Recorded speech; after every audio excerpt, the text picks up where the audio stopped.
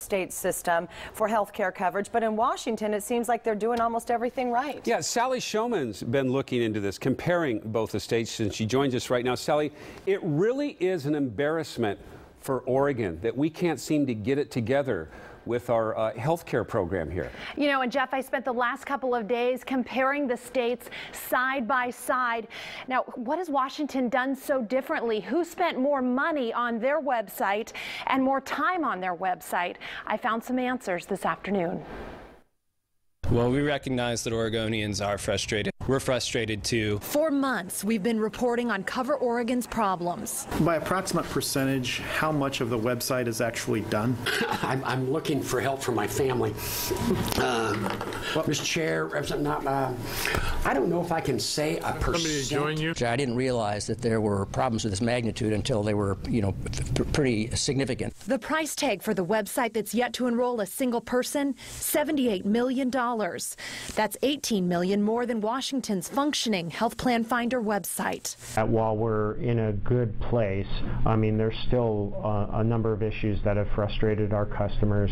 Washington ranks 5th in the nation, enrolling 176,000 people by the end of November. Oregon ranks last, enrolling just shy of 16,000 by paper application as of today. Washington Health Plan Finder spokesman Michael Marchand says their success comes because they kept things simple. It's not as fancy and sexy as we would like, but it does work. He uses the analogy of building a house. He says Washington picked the basic model.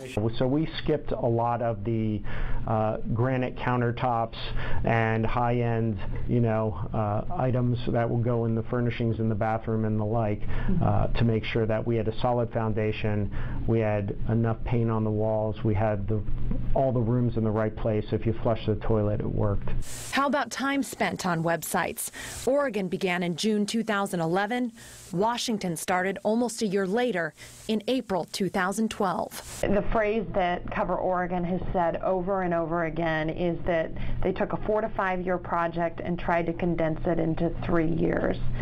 Do you feel that same way? Oh, yes. That's a Herculean lift for anyone. Oregon is using Oracle, the second largest software company in the world, to develop its website. They've consistently missed their deadlines. Washington used Deloitte, the company responsible for 4 of the most successful healthcare exchanges in the country. It's important to point out Washington's site has not been flawless. Right now, about 20% of users get an error message while enrolling.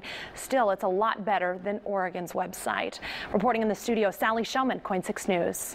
Great comparison for us tonight, Sally. Thank you. And stay with KOIN 6 for the very latest on the issues facing Cover Oregon. We will continue to report on them and bring you updates on air and also on our website, KOIN.com.